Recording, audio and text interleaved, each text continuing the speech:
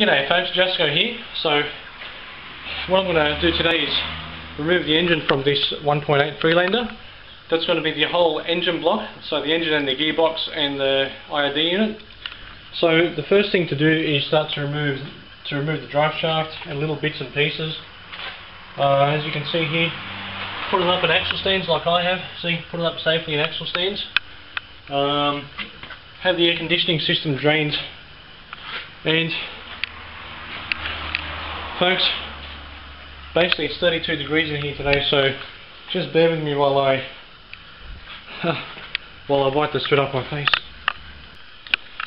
So folks, whenever you're putting an engine out of a car, so if you want to drop an engine, so to speak, the most important thing is that you try and get four, see, just like I've got one here and one here, one here and one here, 4 attachment points, and you want there to be, ideally, you want there to be even tension on them all. Like, what I mean is, when I start lifting,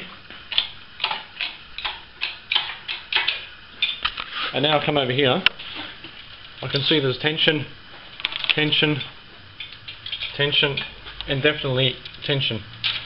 Okay, because you don't want a situation where you don't have tension here and you do here, because then it's going to wobble as it goes down. It's going to hit the side, or you can break something or damage something.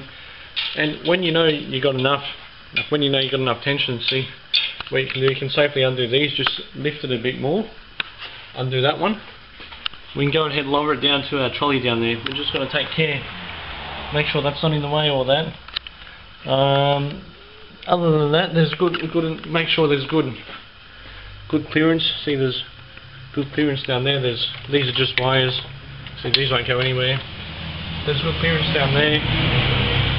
And once we undo this, there won't be a problem, because that's just going to go straight down. Okay, there is also clearance down there. Okay, so stay tuned.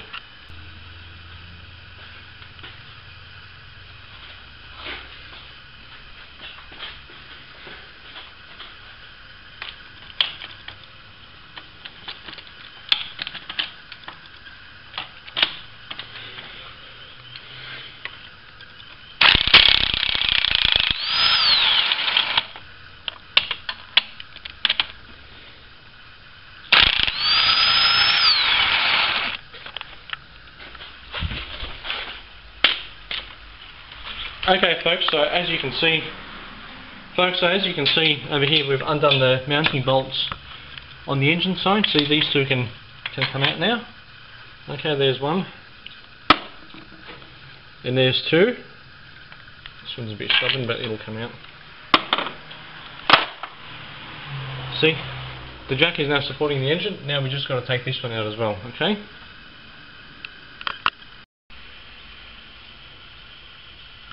Okay folks, so it's been done. So what we've done is we have hoisted it down. There it is. Basically, I've taken this bolt from the gearbox mount. Pretty simple. The other bolts came out of there. Here they are, this one and this one. And so as we lowered it down, we've done it controlled by this lift. We've slowed it down so it doesn't go too fast. And we've ensured that nothing's caught in the way. See, as you can see, nothing's attached. Nothing's attached down there. You see that? Nice and straight down and onto this trolley. See that? Cable's not in the way. Next, we're going to pull it out from underneath. Okay.